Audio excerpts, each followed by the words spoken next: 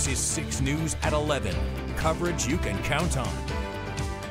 Welcome back and thanks for joining us for 6 News at 11. I'm Jared Parker. In March, Keegan Bassett lost a close match at the Pennsylvania Junior Wrestling State Championships. Since then, he's won both national and international championships, and I learned what's gone into his performance lately. In early March, Keegan Bassett made the final of the Pennsylvania Junior Wrestling State Championships in his weight class. He was just points away from a state championship, but suffered a close loss. In hindsight, that loss seemed to have been a motivational tool.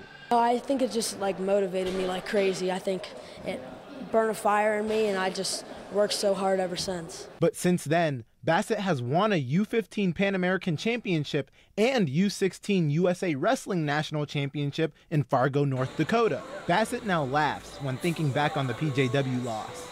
Winning Fargo but losing at PJWs is crazy because PJWs is just the state and Fargo's everybody, nationally ranked guys. Bassett's dad, Bill, says Keegan was motivated from seeing his two older brothers also win at high levels, even when faced with obstacles.